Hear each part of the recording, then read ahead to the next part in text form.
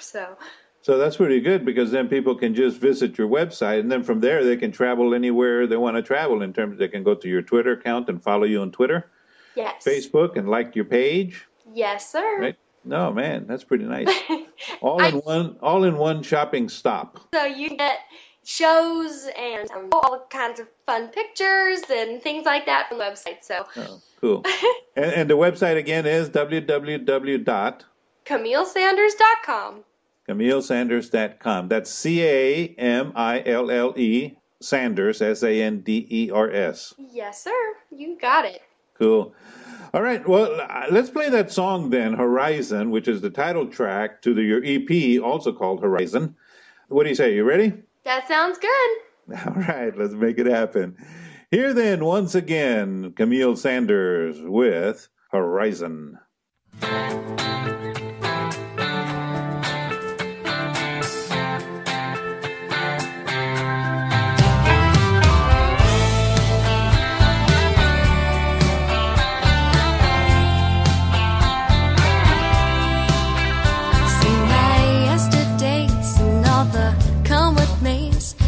Experience for what will be. I've seen a happy face become a lonely place, and so much joy unexpectedly.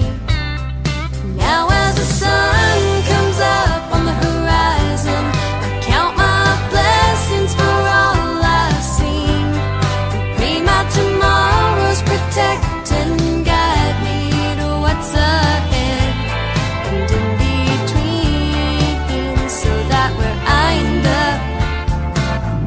where I'm supposed to be.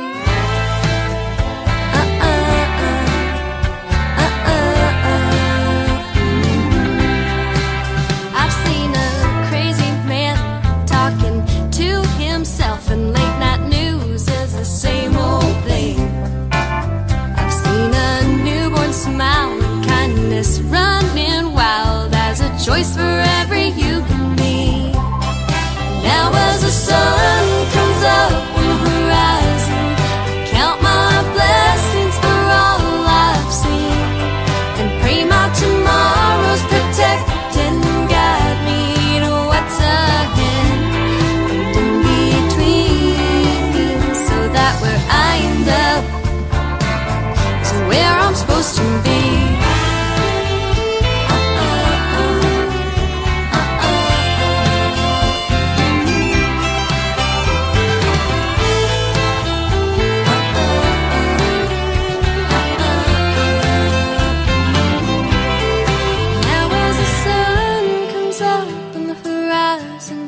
Count my blessings for all I've seen, and pray my tomorrows protect and guide me to what's ahead.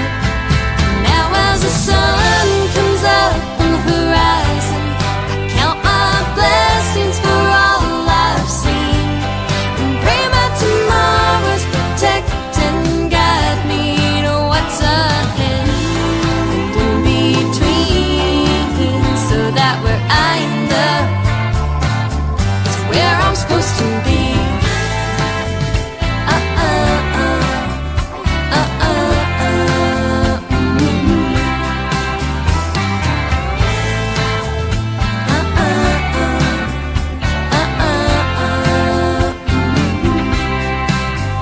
See my yesterdays and all the come what may is as experience for what will be.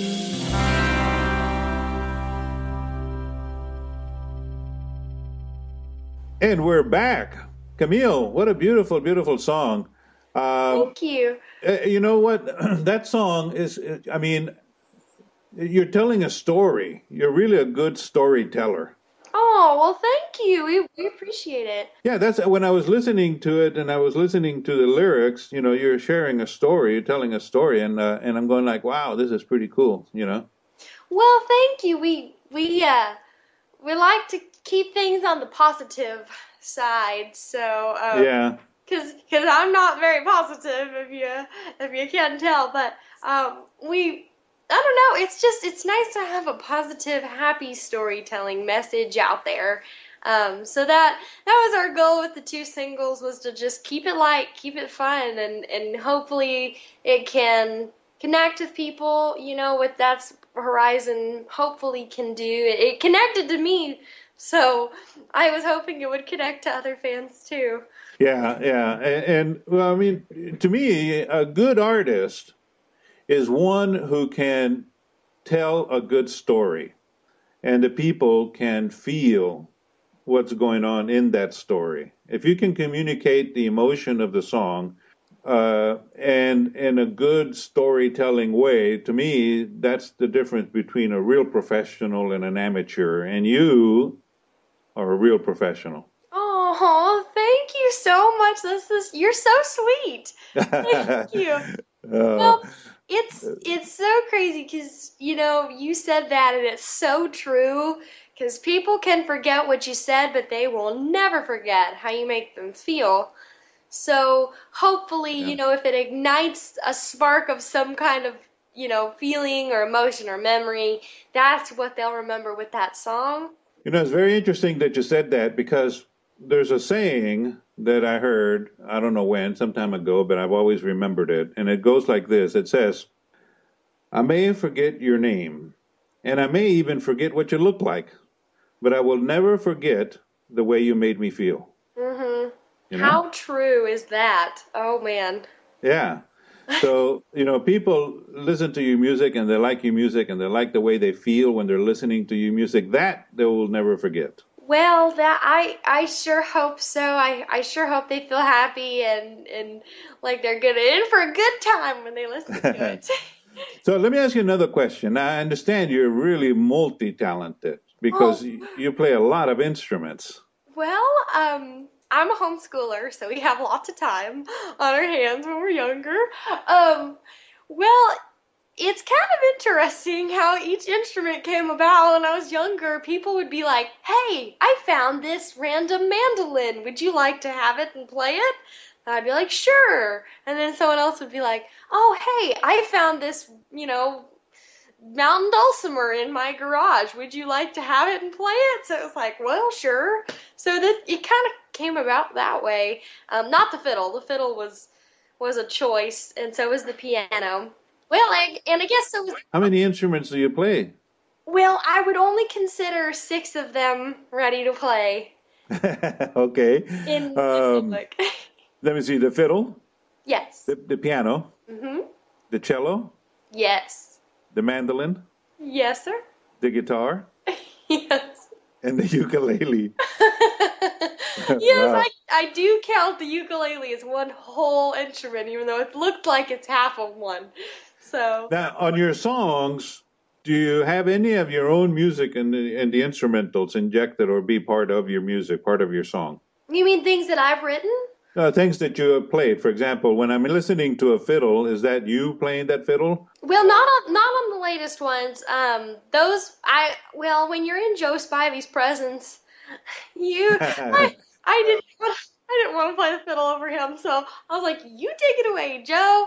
And so that is definitely Joe on the fiddle, but I do everything live, and I do things on YouTube or my Facebook page, and so I'll be the one playing. Okay. So that's all me when you see the videos and stuff. So this basically, latest recording isn't. I'm sorry? Well, the latest recording isn't my fiddle, but I thought it was a pretty good trade out. Well, of course, you're not gonna. Yeah, you're pretty good, but hey, if you've got a legend there. Oh yeah, you usually. But so that's wonderful. When you do your recordings, they're all professionally made recordings with professional musicians and so on. Yes, sir. Well, we want to make something that. You know how you'll do something when you're younger and you go, oh man, what was I thinking when I did that? I wanted to make things I would never look back on and do that with, that I would always be proud of, and that would always have a special place in my heart. So even from my first recording when I sound like a baby and when I was 15 doing that one, I'm still really proud of that album because we worked so hard on it and put a lot of thought and effort into just the little details that would make a CD come alive and bring the songs alive to people. So I don't know, that's a big deal to me. So Yeah.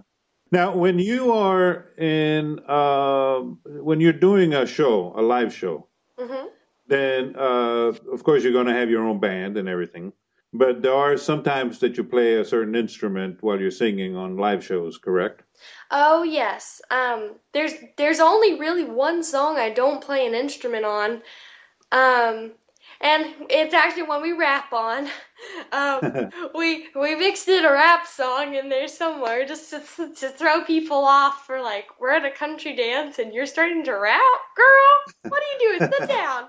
But no, it's funny. I even talked my band into like turning their hats sideways and getting all hip hop for just one song, and then we go back to country. So on that one song, I don't play much. Nobody actually plays much. It's just the drummer and the bass player and me most of the time. So Yeah. How big is your band? well, I guess it depends on which band we're talking about, because I have one that's here that I grew up around from my hometown, and they're wonderful people. I mean, from the time I was 12 and learning to play the guitar, my guitar player Mark Buchanan would come over and help me change my strings. And heck, he still does. He still does Wow. come over and help me change my strings. But then I also have another band that we do different, more like further out of town gigs or more specialty kind of gigs, like, you know, the white gloves and pearls kind of singing cabaret music and things like that. And that's actually with Ronnie Huckabee, who is Uh-huh. a member of the Ace in the Hole band that tours with George Strait, and then several other members of his band, like Joe Manuel, who's on the guitar. And so it's a wonderful, wonderful two groups that I've been blessed to play with. Right. A lot of them are actually also in the Texas Jam Band, which is pretty much Ace in the Hole without George. So they just kind of tour around, and they're wonderful men, and I'm so excited because they're so different.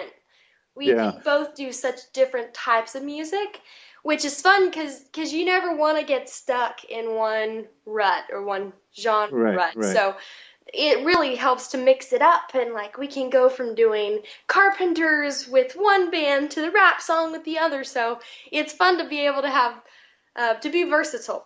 Yeah. Right. Sorry, I talk a lot. So No, no, no. You're doing. I mean, this is magnificent. I really, I'm having a good time. thank you. Me too. What plans do you have here? Because this year is almost over, and I can tell that this year has been a very exciting year for you with your music and everything. Oh yes. Well, the next steps are very interesting. A lot of them are still kind of in the works, Okay. but the songs are starting to really take on a life of their own in Europe, and so that's where we're starting to get calls and starting to focus our energy on, and so that's actually one of my biggest dreams. So I would love to do that, and so I'm really happy to say that that is in the works, and another single is also on the horizon. Oh, good. And then we have also in February going to Carnegie Hall with my with a 200-piece choir, and it's going to be full of orchestra, celebrating the music of Joseph Martin. And so I'm really excited to be part of something so Wow. opposite of what I normally do. So those kinds of things, and I'm so excited to say that it isn't really slowing down any. It just Right. keeps going, it keeps trucking. So Well, it sounds like 2015 has been a very good and exciting year for you, and 2016 even is going to be an even better year, more exciting. well, I certainly hope so. I pray so. So Well, make sure that you stay in touch with us and let us know what's going on. oh, I sure will. Camille, I know that you're very busy and there's a lot of things you need to go and do. So I just want to thank you so much for taking the opportunity to speak with us. Oh, thank you so much for having me. I just adore you and your show, and you're just so, so sweet. So thank you very much. This has been wonderful.